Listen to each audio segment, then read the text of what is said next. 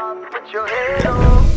I don't need no drama. I ain't gonna call y'all. Back your shit up and leave when you wanna. Feel alive.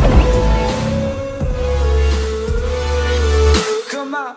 Hello everybody, I'm AZVXO, also known as Alex. So, in today's video, I'll be showing you guys the exact location for the Catty Corner Vault. Okay guys, so I am going to skip the video from here because it did take me around 5 minutes to find Kit. So, I will see you guys when I have found the mythic boss. Okay guys, so I have now found the mythic boss, Kit. So all you have to do from here is defeat Kit. Just ensure that you have some good weapons and max health, because they can be challenging. I would suggest that the best way to defeat Kit is by disguising as a henchman. After you're disguised, you now want to box Kit up so no other henchman can attack you. Once you have obtained the keycard, all you need to do is follow where I am going.